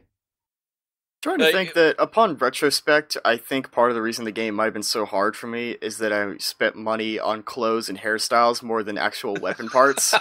You see, because for me, what I do, I basically exclusively use my money on like weapon parts in new guns and shit. Yeah, but there's so much cool hairstyles and clothes you can buy. You can buy a picture of a hamburger as a shirt. I have 150,000 rupees, which is the game's currency, in my stash right now, just unspent because there's a weapon that costs $200,000 and I need to buy it. I don't know. Sam makes me want to play this game more than you do, dude. bro. I like one thing about me. Clothing. I play with my guns. That's the thing, though, is that something people may or may not know about me is that I love character customization in RPGs more than anything. You love pretty dress up. Like, that's the thing, is that I get super bummed if, like, you can customize armor in a character and it doesn't change them visually, and if it does, it's the best thing in the world to me. So the fact this is a JRPG anime style, where I could dress up the characters whenever I want, like, fuck yeah, man, you can even give them colored eye contact lenses, and the left and right eyes can have separate colored lenses if you want. Yep. And there's even spray on hair coloring. Yep. That you can use to dye your character's hair different colors. I should make like a short list of like games with heterochromia options. Be my favorite games ever. Bloodborne, number 1. 2, Residence of Fate. And it's really cool to be able to dress for characters like that, and the cast is really good. The main cast of characters, Zephyr, Leanne, and Vacheron, who is voiced by Nolan North. They have dumb names, but their voice acting is pretty great. Leanne's a normal-ish name. Yeah. It's actually kind of a weird thing in that, like, the script is kind of terrible and hilarious, and yet the voice actors are so good that it mostly errs towards the hilarious than the terrible. It's so camp. Like, I guess what I mean is that if they were bad voice actors, this script would just be not fun. Yes. But it's like, we keep making the joke earlier in the cast, or I believe it was before, we talked about this cutscene that's, you can look up on YouTube called All We Have Are Raisins. It's this terribly written cutscene, but the fact that Nolan North is doing it I know, makes it the best thing in the world. Because if you actually just read the dialogue, it makes no goddamn sense whatsoever. If you were to read a transcript, you'd be like, a 10-year-old wrote this. Why would I ever want to see this? But it's Nolan North making jokes about like how he wants to. What was it, like the bunker buster? If you're going to go into battle with those bunker busters, then don't be surprised if I retaliate with my magnum. Yeah, and he's basically doing a little like dance where he's just kind of like shaking his arms around and like hopping around, and then he looks over to the girl Leanne. He's like, "But all we have are raisins." And she just slaps him, and he just faces forward. And he's like, "Okay, we'll go." Like and there's another scene earlier when the power goes out in their home base. Chapter 2. And Leanne screams because she's in the bathroom, and Zephyr goes in to check on her, and she immediately slaps him in the face as soon as he walks into the door. You don't see it on screen, but when you see him, and then Sebastian tells him, "Are you all right?" and he walks out into the camera, and he has a huge red handprint on his face. Yeah. It's and he's like, "I didn't see anything." So I feel like just real quick, I want to point that out just as far as the reason I actually like the humor in that game, because another thing people might know about me is that I hate fan service in the sense of like, as much as I love anime, I hate the whole thing of like, oh no, you walked on me in the shower and you're seeing my almost completely naked body. Yeah. And I hate that because it's just, for lack of a better word, it's a cock tease thing. It's just like, why would I bother? Yeah. So what I love about Residence of Fate is that it's never visual. Like, it's all just wordplay and dumb humor. It's all innuendo. Yeah, so, like, that's the great example of that, is that the idea that it's, like, it doesn't show Leanne naked or, like, any, like, almost naked scene or anything like that. It literally just shows Zephyr walking into the dark and then the sound effects. And I was like, that's the way to do it. Because it is more funny than just shameless nudity or something like that. And it's better to have that slap go off camera so that you can envision in your head just how that must have looked like. And they do have a joke later on in that cutscene that is also great, where they, like, Leanne comes up, and Zephyr and Vashon are talking about the power going out or whatever, and Leanne's like, so what are you guys talking about? And without missing a beat, Vashon turns around and says, "Your rack," and then you just hear the black screen with the slap sound, and it shows the both of them with red handprints. When he comes back on the screen, he has another bright red handprint on his face, too. So it's the two of them leaning on the balcony looking sad with two red handprints on their face. And I was like, that is the kind of Japanese humor I like. That's just all this dumb innuendo. Throughout that entire chapter, in like the little incidental dialogue between them in the middle of fights, they keep talking about that incident. Like Vashon's like, you really didn't see anything? And then Sheva goes, "Yes, I didn't see anything." Well, they make a joke in that cutscene where, because Zephyr's walking, he's like, "How are you gonna help her?" He's like, "I see really well in the dark." So the whole time with the dialogue, they keep making this joke where he was like, "I heard you see really well in the dark." He's like, "I didn't see anything!" And then Leanne keeps going like, "Did you really see anything?" He's like, "I didn't see anything!" He could see really well in the dark. "I didn't see anything!" And that happens, like Brandon said, what's great about it is it happens when you start up battles. Like, they actually pull that thread throughout the entire chapter. Yeah, you'll be flipping and spinning and shooting your pistols, and they'll be remarking about how Zephyr didn't see anything in the shower. Which is actually, like, one of the greater points about the game that I wanted to bring up with Brandon that I really like is the idea that not only these characters not just tropes, but I love the idea that these threads pull out throughout the game. Yeah. It's not just a cutscene with a joke. It actually, like, changes the way the characters act towards each other throughout the rest of the chapter and throughout the rest of the game. Like, it actually has effect on them. It's not just a one-off thing. Which is what I love about it. There are also a couple ones that just end up being overused a lot. Like, for example, I see a lot the one where Leanne goes, "Do you want me on offense or defense?" And Vashon goes, Leanne goes both ways. Good to know. Yeah, they have a lot of, like, repeatable dialogue on that. Yeah. And there's a lot of ones where Leanne's like, "Hey, I can fight well," and Zephyr's like, "No, you can't." They stopped doing that later in like chapter 6 or 7 because clearly she knows how to shoot at this point. She's actually the best character out of my crew at the moment because she's always the one that kills the enemies, so she levels up faster. But like, Tri-Ace in general, but that game especially is one of those cases of, like, you want to talk about underappreciated, underrated, underknown RPGs in the universe. It's that like Residence of Fate. It is one of those of, like, nobody knows about this game, but the people who do will sing its praises forever. And oh my god, it's such a great game. It's just a great universe. Like, I love the idea of, like, I don't even know. It's not like And it's kind of like steampunk. it's post-apocalyptic-ish, where everybody lives on levels inside like a giant elevator sort of structure. Yeah, it's a giant tower. Yeah. So there's this idea, and like I haven't gotten far enough, but from when I talked to a friend of mine who had beaten it, there's also this idea of like machine gods and such. Yeah. And it's just like, what a crazy universe. I'm starting to get to that point, but I do like the very steampunk aesthetic this game has. Yeah, it's super cool. Where there's no real magic in it. It's just a lot of guns and grenades and explosive shit going on. Yep. And just really dumb humor with a hilarious script and no one So, like at no point, like nobody's using fucking swords in this or nothing. It's No. just- Nope, everybody uses guns. Well, there are a couple of enemies that use officer swords. Characters never use like a bladed weapon. They all use guns and throw in like grenades and Molotov cocktails. What's interesting is that actually goes for the enemies as well. So if you're in There a are bad a couple enemies position, late game that like there's a dog that has a sword in his mouth, and there are a couple of officers that use swords in close range, but they all have guns as their primary weapons. which I actually always, makes I always. Yeah. Oh, sorry.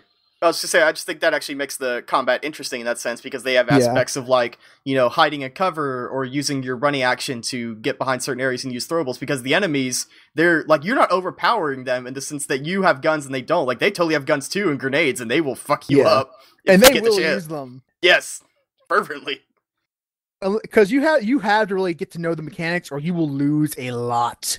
Yeah, constantly. Like, it is something you have to definitely take your time to master. And the game's tutorial is out of the way, so you had to like go to the arena and the beginning of the game first to know the mechanic, which is a bit of a ding on its part, because it's really hard mechanics to learn. Yeah, and it unless only gives you you're given instructions. And it gives you just like one-off message of like, hey, you can go to the arena to practice skills, but it doesn't say, hey, you should do this if you have never played the game before. Yeah. Because it'll just throw you in with no tutorial otherwise. But anyway, sorry, Chris, what were you saying earlier? No, I mean, I kind of like the idea that a game that kind of realizes the idea that sword in a gunfight, guess what? I'm pretty sure the guy with the gun wins, because it's always been a thing, like anime especially, to where like, swords are the baddest shit ever. It's like, guess what? I could pull out a gun and some idiot with a sword, I'm sure they are dead. But it's like, well, I can use the sword to reflect the bullet. Seriously, what are your chances of somebody being able to realistically do that? Hey man, I played Metal Gear Rising. You just hold the ninja run button. Okay, now I've got my second. I also have my second SMG in the game, so I'm doing a lot of damage really quick now because I have Zephyr dual wielding submachine guns. Because it's like I suspend my disbelief and everything when it comes to like bullshit movies and anime, and I just want to have dumb fun. But at the end of the day, you still think it like realistically, like, dude, come on, sword is not that good in combat. That's why we stopped using them. We fucking have. We guns invented now. Gunpowder. Let's move on. Yeah, exactly. It's like well, I'm just gonna reflect Title this episode. We bullets invented with my gunpowder. sword. Now It's let's move on. MGS being the exception. Yeah, if you're a fucking cyborg, you can deflect bullets all damn day. But I want to say that there was, if I remember correctly, there was the anime movie Sword of the Stranger. There was a lot about the changing times and how there was a guy who fought with a sword when people were using guns. It's either that or a different film, but there's an anime film about that.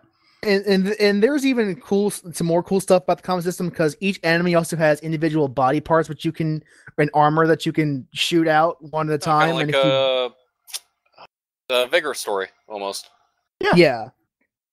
You definitely need to do that to keep your hero point gauge up or whatever the hell it's called. Yeah, because whenever you do a running and jumping and flipping and shooting in the air, that costs a hero point. When you and do you the get hero anime points move. back by killing enemies and or breaking off their armor or body parts. So it creates this sort of dynamic where if you're not killing enemies or breaking parts every turn, you're not doing it right.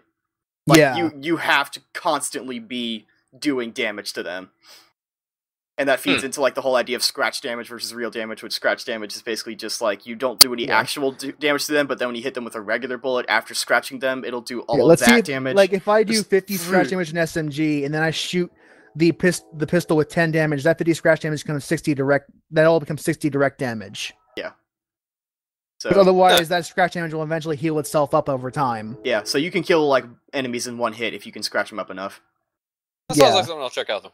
It's amazing. Like, it's not like I'm not saying it's the best game. RPG ever, but it's just super cool and is worth It's playing really for anyone with a modicum of innovative. interest. It's something that's new, or it's so tri-ace. Even at the time, at the time it was new, and it's still kind of relatively newish now. Yeah, but it's just one of those things where, like, you look at RPGs of today, and even aside from, like, the whole retro revamp thing, even with new RPGs, they're all still doing menu-based combat systems. Yeah. And even action RPGs are more just like hack-and-slash games, whereas Trice always tried to counterbalance the two, Yeah. or just throw it completely out the window and just do something new. And This in this game also has the leader system where if you kill, like, there are some enemies that are marked as leaders in a fight.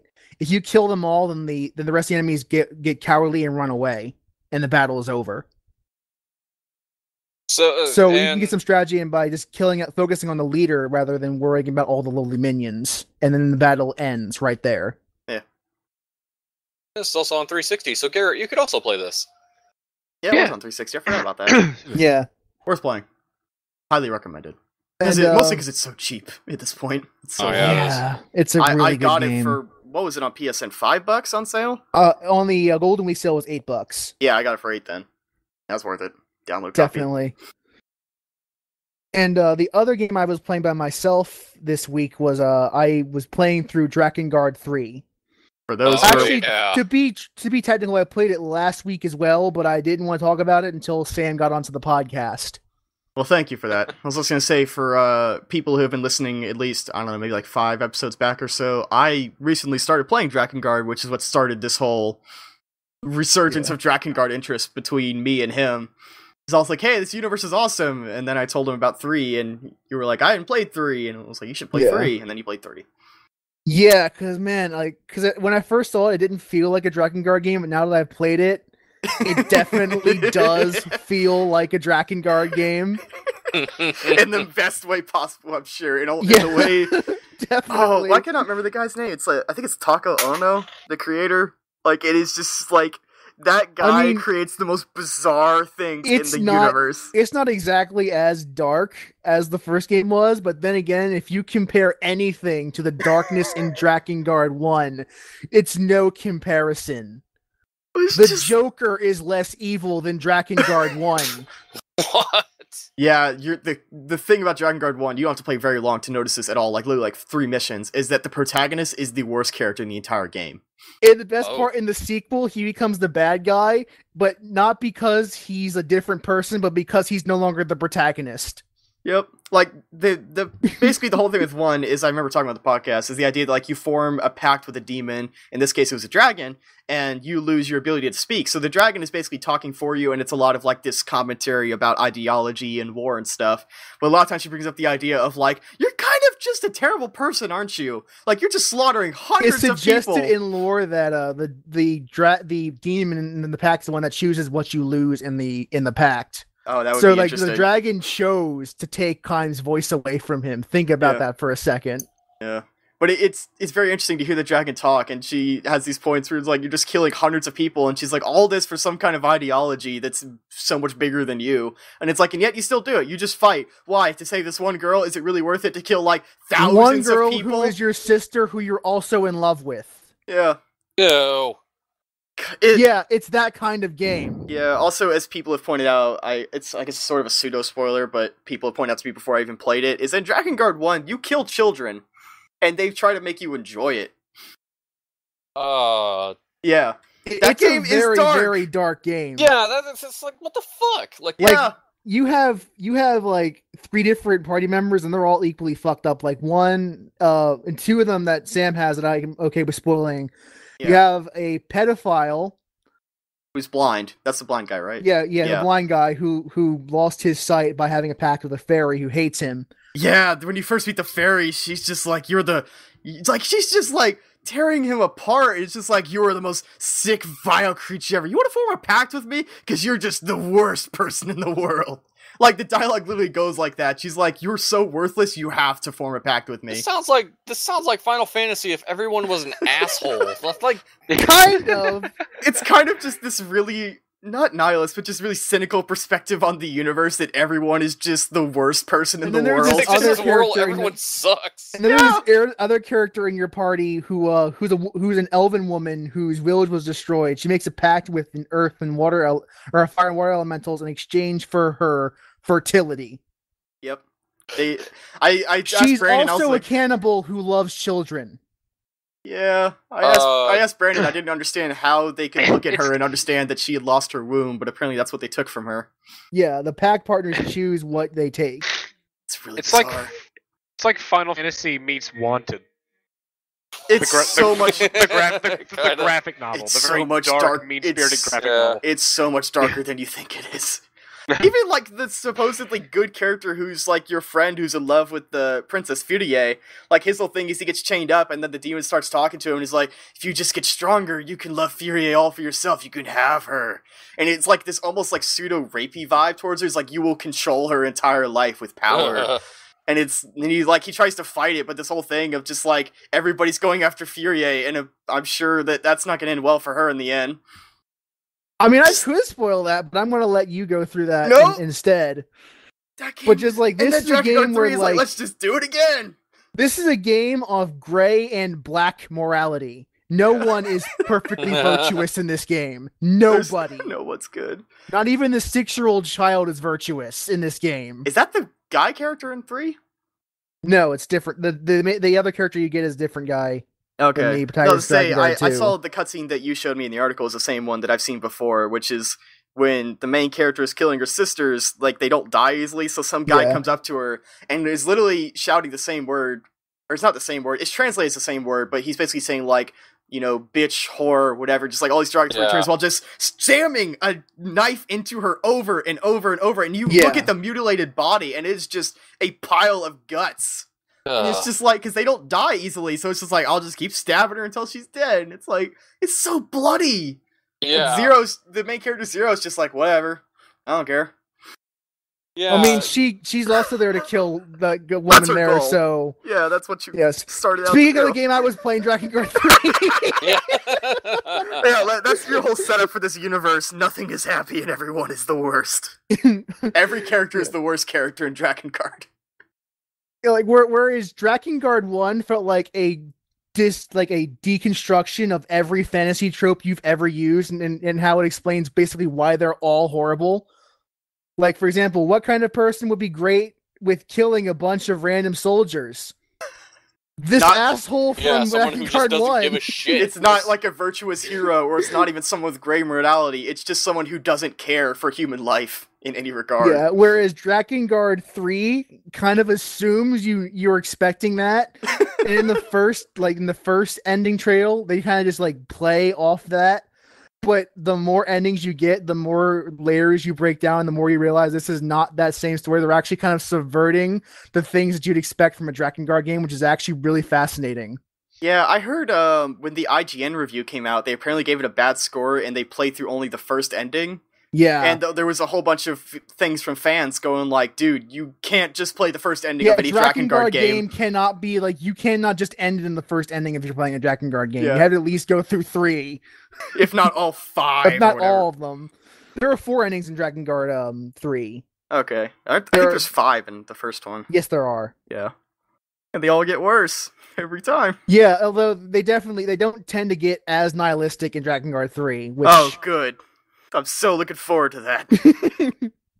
They actually do end up getting kind of better-ish. It still ends up going from like bittersweet to different shades of bittersweet, but like, it's not as completely dark as Drakengard 1 was, which is appreciated because there's only so much darkness one can take from one franchise. I was also going to ask 3. Is 3 a prologue to 1? 3 takes place prequel. I mean, 3 takes place before 1 does, like hundreds of years before. Okay. Yet none of the endings of that game actually lead into Drakengard 1. Huh. So I was gonna say, is there any kind of relation that you can pull up between the two, or anything at all, between like characters or countries? Not or is there really. anything referenced, or is it Not just like... really, no. I was gonna say, is this like kind of like a near thing where it's like, it's in the same universe, really, but it's not necessarily even like the same world? Oh my god, and because of the kind of alternate reality, because Drakengard lore kind of subscribes to the multiverse theory. Oh, great. That's what I needed to understand. So, like, they explain all different endings by, like, having some characters, they're just able to, like, if something bad happens, they can go back to a previous point in the timeline and do, like, a what-if scenario that branches out of that. In both Kaim and Zero from Drakengard 3 are two of those characters that can just branch off into different realities. So Drakengard's weird, man. Yeah, man. Like, oh, there's so much to this game. like, It's almost as bad as Kingdom Hearts and trying to explain what's going on. But it's Yeah, just let's more not. weird. so I mean, my big thing with Drakengard, I've seen gameplay footage of it and stuff. How is the combat and everything? Because I mean, this is Okay. Yeah. It's okay. It's not great. It's different from Drakengard 1. 3 is a bit better because whereas Drakengard 1 was like a poor man's Dynasty Warriors, Drakengard 3 is more like a poor man's Devil May Cry. Which, that's saying a lot as far as different, more interesting combat. Yeah, so even poor man's Devil May Cry is still a decent game, even if it's not great. Yeah. Although, well, I mean, obviously, it's something that's going to hold your interest, as you have to get like 5 different fucking endings. So yeah, and I'm not going to finish the last ending to Drakengard 3 for almost the exact same reason I didn't finish the final ending of Drakengard 1. Just because in both endings there is this sudden shift from the dynasty, from like the combat you see from the rest of the game into this rhythm game. I can't. What? You're playing Guitar Hero. Bust out your controller. I cannot explain the justification for this because it will be spoilerific. I'm sure it's insane. It's completely batshit bonkers, and even the dragon in that from Drakengard 1 in that ending is just like, what the hell is going on? Can't wait till I get to finish that game. But in both games, there's a rhythm game that's like really hard at the end, where one like false move is an instant game over. In the first game, it was 2.5 minutes long. Of one wrong move is game over, and that was something I couldn't really do as a child, or as a teenager, I suppose. So I just kind of gave up on it because it was getting too frustrating. Fast forward to Drakengard 3, it is also a rhythm game, and it is one hit game over, except the rhythm game is 8 minutes long. Jesus Christ. That guy don't care at all about your free and time. The farther you get into the song, the more bullshit things they throw at you to make sure you miss a beat. For example, they will move the camera away from the notes, but you can't see it, you have to hear the timing. Then they'll start adjusting the timing of the notes. I love the idea. And even better, once the screen has begun to fade to black and the ending monologue occurs, there is one more note after that you can't see because the screen is faded to black already. And if you miss that, go back to the fucking start, you evil ass noob. It's like This Dark sounds Souls. like this sounds like if fucking Andy Kaufman made a game like this. And what? I hated it the first time, and I hate it more in this time. So I tried for like 5 times to do it, and I was like, "Fuck it, I'm not finishing this one Like, this either." is some anti-comedy shit. This is. It's great. I just watched it on YouTube, and then I saw what was going on. I'm like, "There is no fucking way, bro. That's not happening. I'm not doing that. It's not gonna happen. No way. Nuh-uh. Oh Never." my god. I am so excited to do this when I get to 3. If you beat it, I'm not even gonna like be angry. I'm just gonna feel sorry for you for doing that. I'm gonna beat it because I am a known masochist who plays Dark Souls over and over. So it's gonna happen. We talked about it off the podcast, but I've been playing Hatsune Miku Project Diva F for like, I don't know, 50 hours between the 2 games. I've been preparing my whole life for this moment. Yeah, you might have a good chance at it. Like, I won't even feel bad. I won't even feel mad. I'll just feel sorry for you, dude, if you do that. Because It's gonna be great. I can't fucking do that shit, man. I can't do it. You know what I should? I should definitely have like the Elgato set up when I'm playing 3 and just have the microphone hooked up. And that way, just like, it'll have like some random commentary when I'm playing the game. No, the podcast. I should be with you on Skype, mocking you as you do it. I just want to get to the very end, have the microphone just happen to be plugged in while it's recording, and just record my candid commentary while I'm replaying it over and over. Oh God, I have a feeling we could probably go on all day about the fucking. But aside from those two games, the other thing I did this week is, of course, Sam, Chris, my friend Ryu, and I got together for another round of Insomniac Games' Fuse. Fuse version 1.0. Yep. No need for a patch because it's such a perfect game. There are no flaws whatsoever. Oh, nope. God. Yeah, so we got to play we played the second half of the first level after our systems all collectively locked up, which I don't know how that even happens. Well, to be fair, it was just you and Chris. Ryu and I. That's still that's incredible. It's only half. It's only half of the group. But you're talking about systems locking up based on an online connection. That seems like something that Sony would say, this game cannot ship because it is bricking PS3s. Yes. Although, thankfully, our PS3s were not bricked. They just happened to lock up, and then we had to restart. But the fact that it happened to both of us is incredible. Yeah. I have to wonder how that happened. I don't fucking know, but... So I hosted it, and we played the second half of the first level and the whole of the second level. Yeah, there's a lot of robots. Trucked it. Yeah, and it was okay, I guess. Fine. Once you get the fuse powers, it becomes a lot better.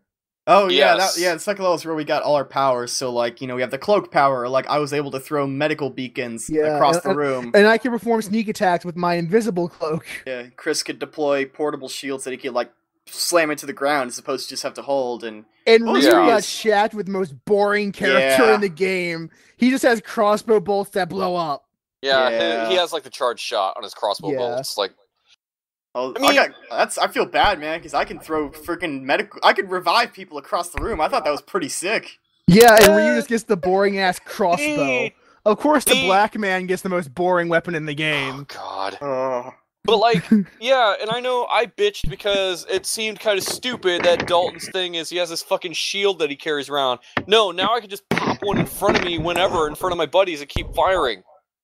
Now I felt like the game really began. Yeah, it really does when you get those powers. It actually adds a dynamic to the game that didn't exist before.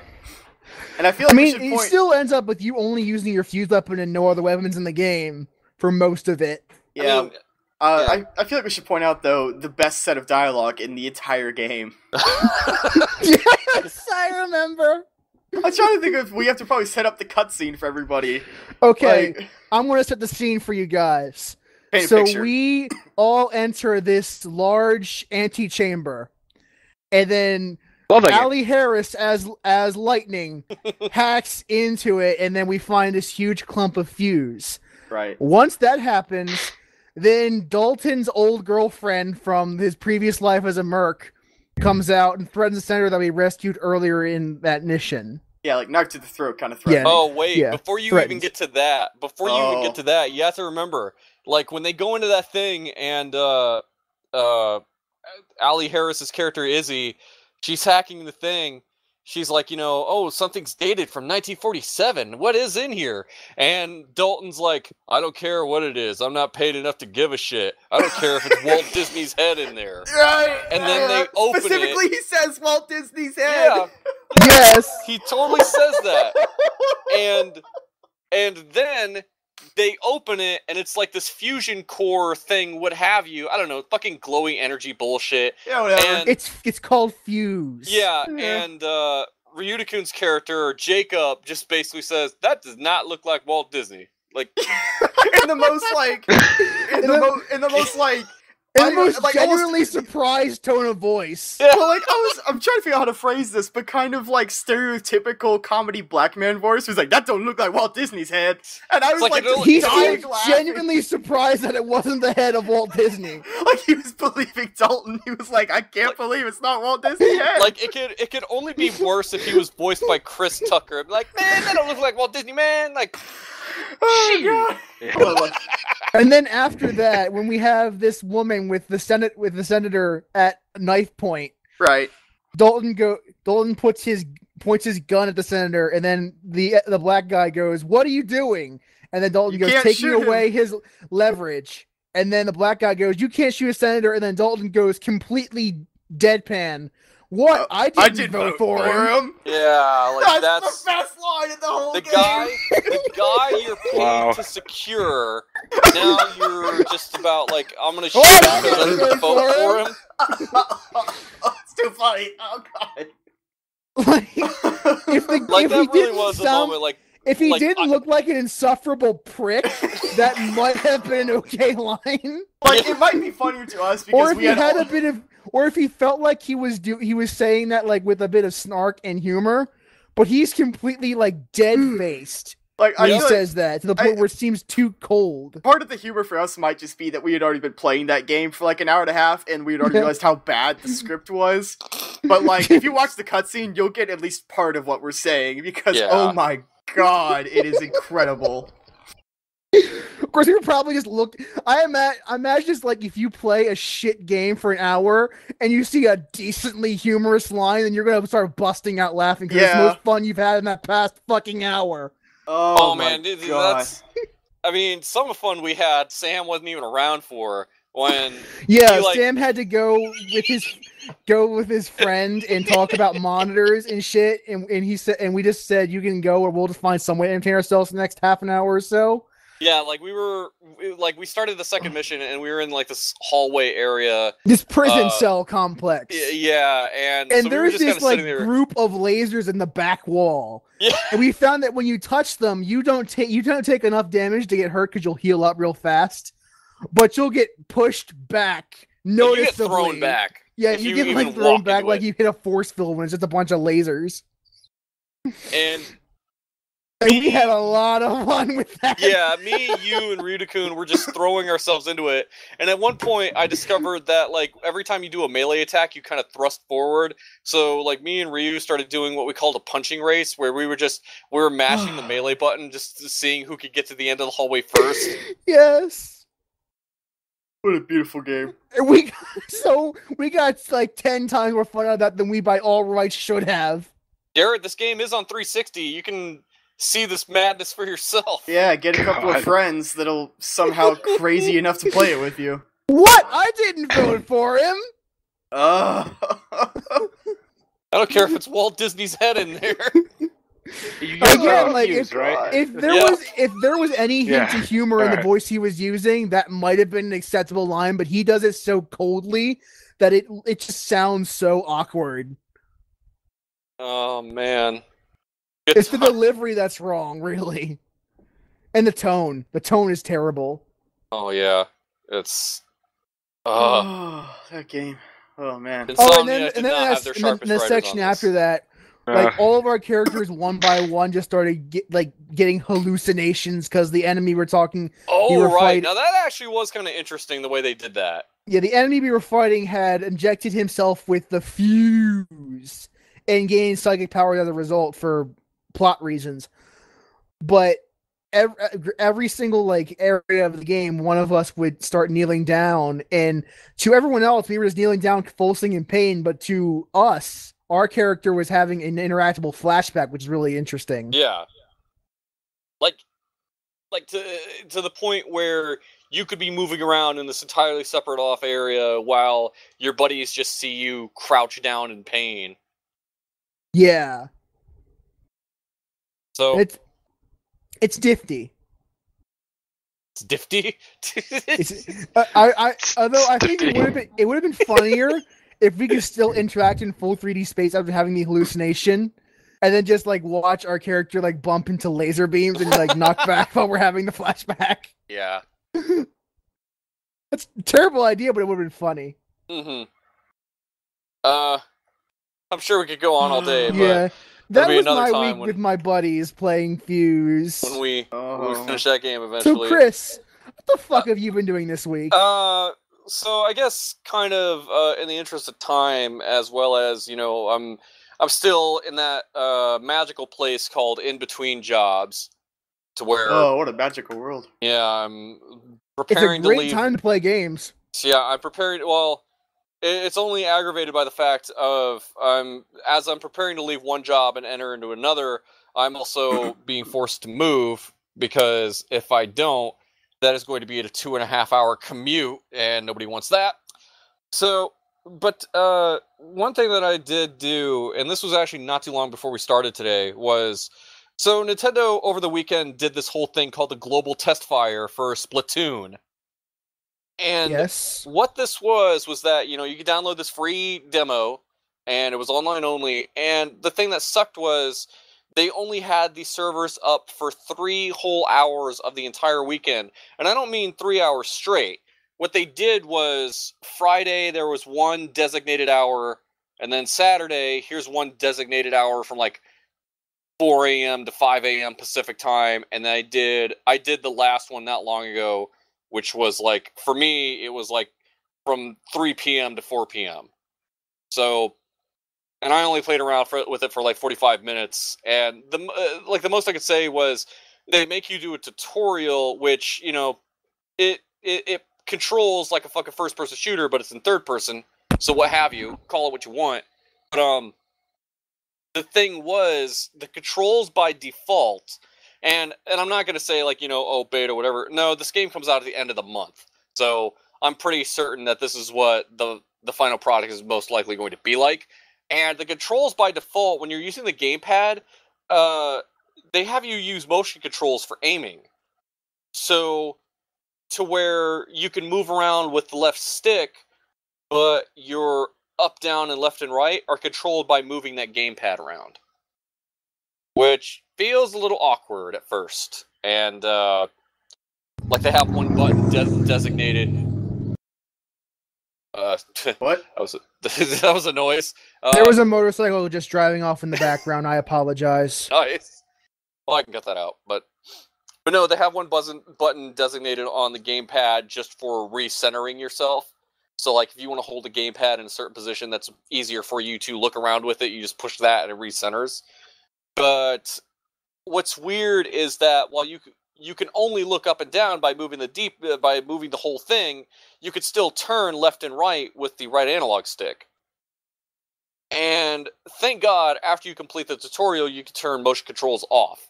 Then play it like a shooter like every other fucking game in the world. To where it's like, good, now I look and move around with both sticks. And,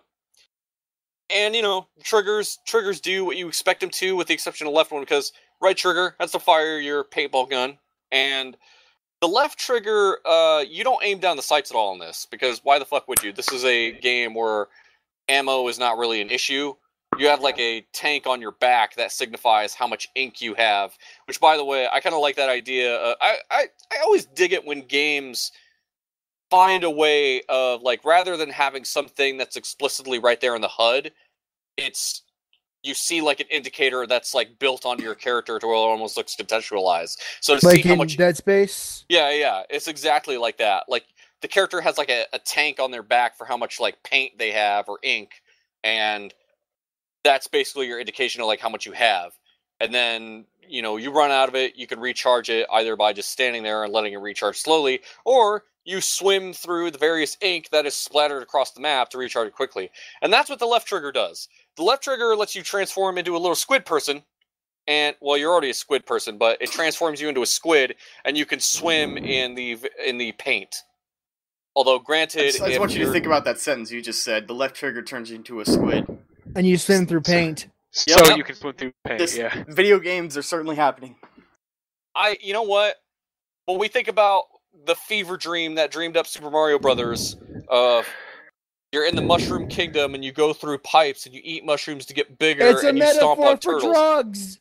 Yeah. Oh my god, I just realized that! No, I didn't. Wait, you just realized that? No, I didn't. That Oh, would be no. a great I know. moment in my life. I would just be so happy.